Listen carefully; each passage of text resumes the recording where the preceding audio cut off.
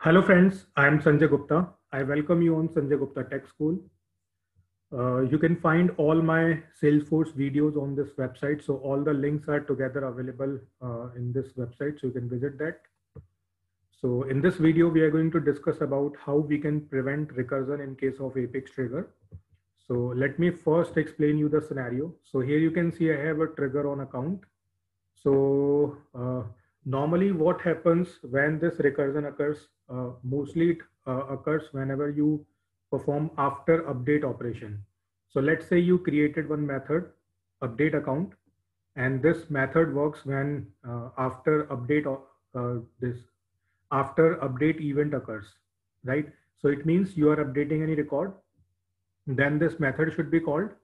And if we move to this method, which is available in this Apex trigger handler class, so if we move to this method, so in this method, you iterate that new list that created because of update operation on account. And after iterating that list, you are again creating one more list for account, those to be updated, right? So you updated one record that belongs to account, then this method will be executed because of after update operation. Then inside this method, you are creating one more list and you are again firing update operation. So what will happen? This update will be again performed on account. So this after update trigger will be executed again, and this method will be called again. Then this will be again firing update DML. So this way, this method will be executed again and again because you initiated update operation, that update operation internally again updating account. So this will cause recursive calling of the trigger, right? So let me show you how it looks like. So let's say this is an account and I'm updating this field, right? So I'm doing an update operation, clicking on save. So you will see a long error. So it started here, and then you can see after update trigger event, then after update. So recursively, it is calling again and again, right? So now what we want to do whenever we are first updating our account record, so this list should be created and this should be updated, right? And when we are applying this DML, update DML inside this method, then again, this method won't be calling, right? This kind of functionality we need to build, right? So for this, you can create one new class. So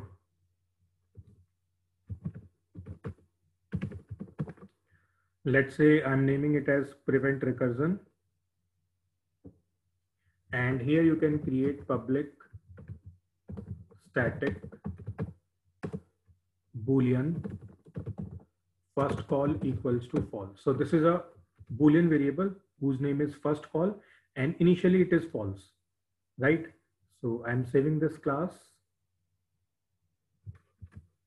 and when we are calling this method here, so here you can apply if condition.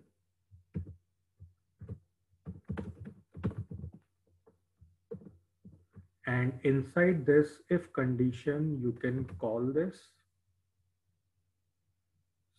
So I'm placing it here, right? So initially it is false. So first time we want to execute this method. So that's why I put not here. So it will become true, right?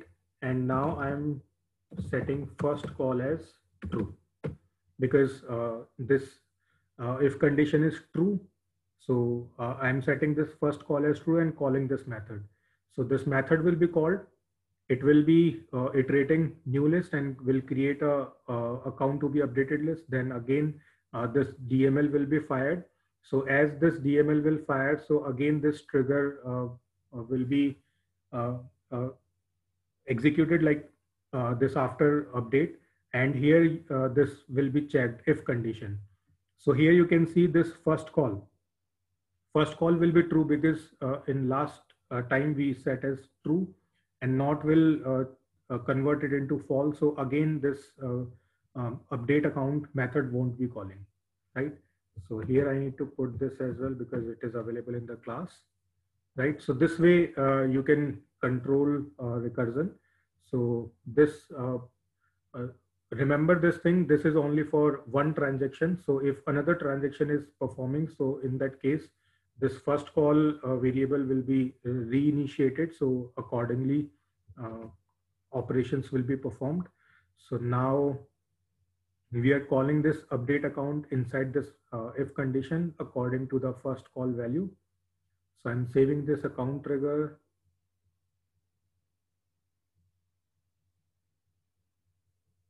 So it is saved. Now if I go here and if I click on save, so you will see no error, and here you can see description is also updated. So one updated we did from UI, and another update happened through the trigger through this update account method.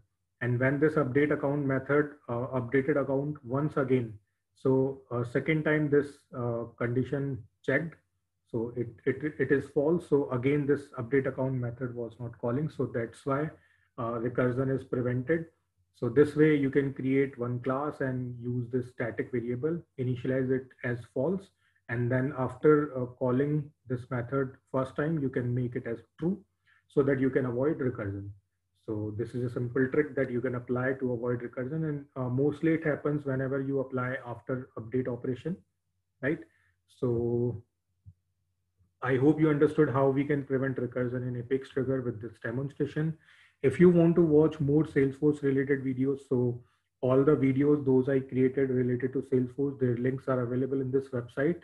So you can visit this website and you can learn Salesforce. Thank you for watching this video.